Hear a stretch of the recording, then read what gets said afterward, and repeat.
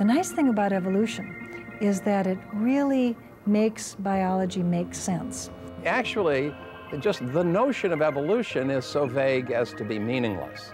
One of the more amusing things is to hear people say evolution is just a theory. Well, in scientific terms, a theory is the most certain thing you can have. Should it be taught? Of course it should be taught. But not to teach it as a fact. At some point they had determined that we had banned the teaching of evolution. That didn't happen. There's been more evolution taught in the public schools than ever before, because people started asking, well, what is this really all about, and why is there such a controversy over this?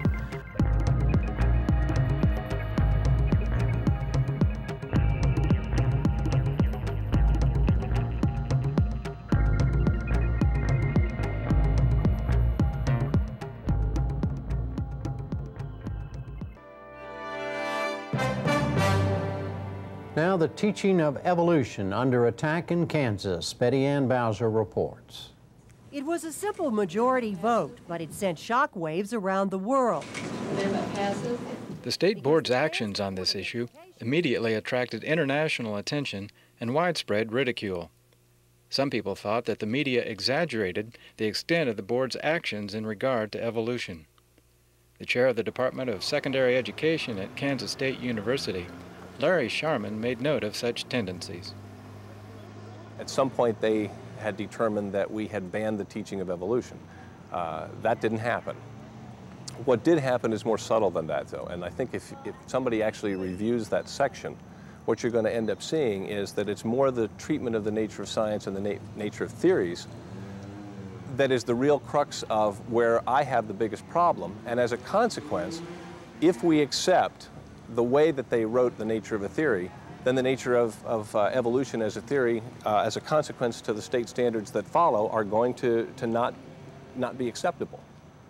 It is a theory, and that's another problem. It is a theory, and but the common parlance of the word theory means that this is conjecture, this is a guess. In science, we mean something very different when we say a theory. And let me give you an example. We still call the idea that bacteria cause infectious disease, we still call that the germ theory. Does anybody have any kind of a question about that? Of course infectious disease is caused by bacteria and viruses. We still call it a theory because that's the way we deal with a big batch of internally consistent observations. Theory of gravitation. Lots of things we scientists call theory, and we know what we're talking about. But the normal population, the rest of the world, outside of our laboratories, when they say theory, it's like, well, no, it's an interesting idea, but it's just conjecture. Well, that's not what is meant by the theory of evolution. Evolution is to biology what the periodic table is to chemistry. As the periodic table organizes the elements and their properties, and you can figure out what's going on in chemistry based on the periodic table, so does evolution do the same thing with biological variables. Eugenie Scott is the director of the National Center for Science Education, a nonprofit membership organization that serves as a clearinghouse for information on science education and the teaching of evolution. She was invited to present a public lecture at a Congregational church in Lawrence by a newly formed group called Kansas Citizens for Science. With a doctorate in biological anthropology, she acknowledges the complexity of evolutionary theory. But the basic big idea of evolution is really graspable by anyone. The basic big idea of general evolution is that the universe has had a history, that galaxies and stars and planets and life on Earth has changed through time. That's a historical statement. In the case of biological evolution, the specific subfield of evolution, the big idea is that living things shared common ancestors, that we are descended with modification from common ancestors with other creatures, and all creatures are related in this way. That is a fairly simple idea, the essence of which can be communicated clearly enough in junior high. In senior high, students deserve to know more about the details of evolution, not just what happened in the whole branching of this tree of life, but also the mechanisms and processes that scientists have been studying to try to explain how it is that this change through time, this descent with modification has taken place. So there are various levels that you can approach evolution, from a very simple, direct one to greater levels of complexity. Actually, just the notion of evolution is so vague as to be meaningless. This controversy also attracted University of California emeritus law professor Phillip Johnson to Kansas. The author of a number of books, such as Darwin on Trial, Johnson contends that evolution is a theory in crisis. At the popular level, well, yes, the crisis of evolutionary theory has to do with the mechanism and what we understand today about the enormous complexity of cellular processes, of the, what you might say, the software that's needed to make the life processes run. Evolution is a theory that's just about change. That's how it's defined. It's changes in gene frequencies or whatever. And you do get a certain amount of change. So in a limited, not very important way, the theory is valid. But what it doesn't do is explain the origin of the genetic information, the software, the program that makes everything operate. And that's the issue that is really leading it into a crisis. The theory of evolution provides a framework for conceptualizing the manner in which natural processes have contributed to the biodiversity found on Earth and continue to shape the world in which we live. In cases where it has become the subject of controversy, however, it's often depicted as a particular type of evolution, involving common misconceptions. If you were to canvass the general public and just use the E word itself, the connotation is going to be human evolution, common ancestry with apes, or even we came from monkeys.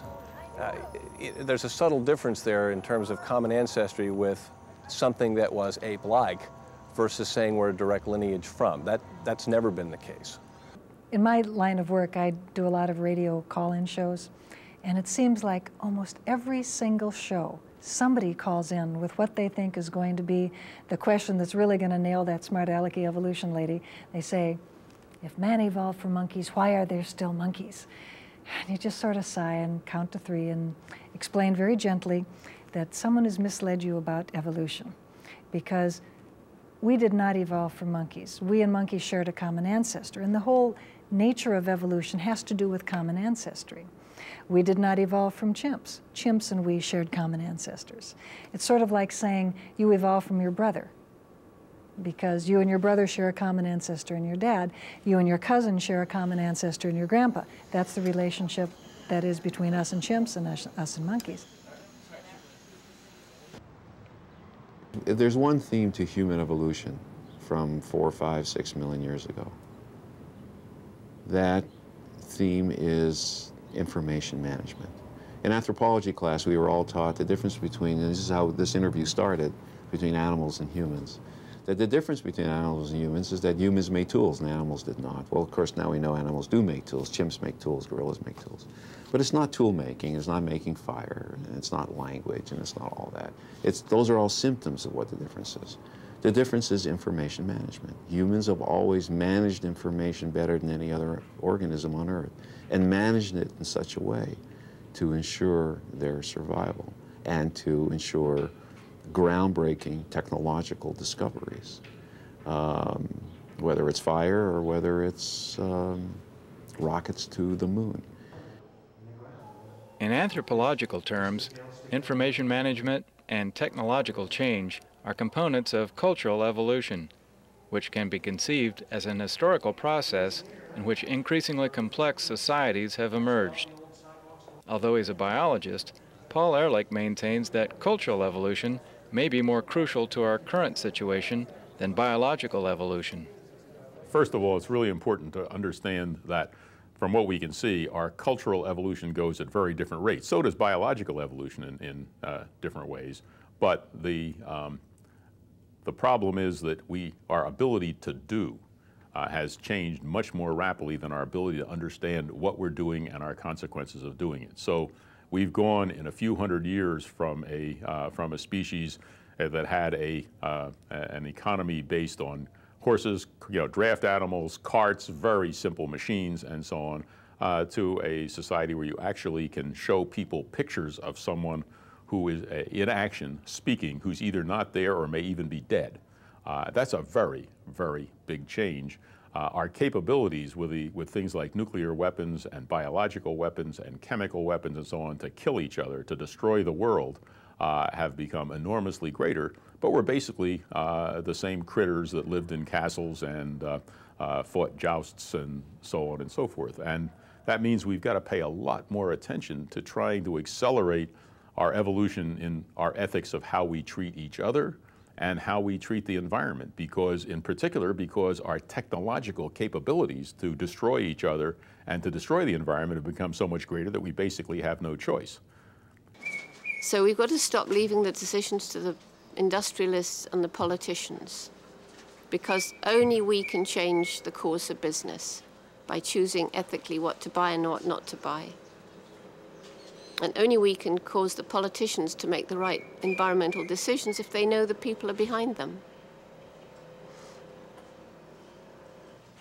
But we don't have too long. I mean, there really are horrible things going on.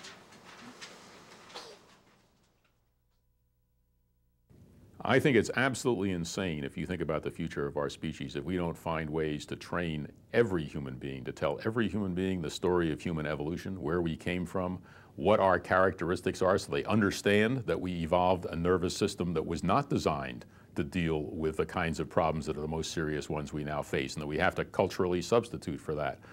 It's really critical that people learn to take a long-term view if they want us to be a long-term society and a long-term species, if they want their grandchildren to be able to live a life that's something like the one they live today, at least as nice.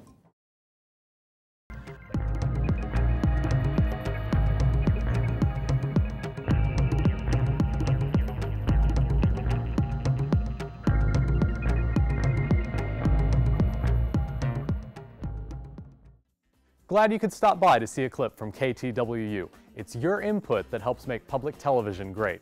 Consider a donation. Browse over to ktwu.org right now.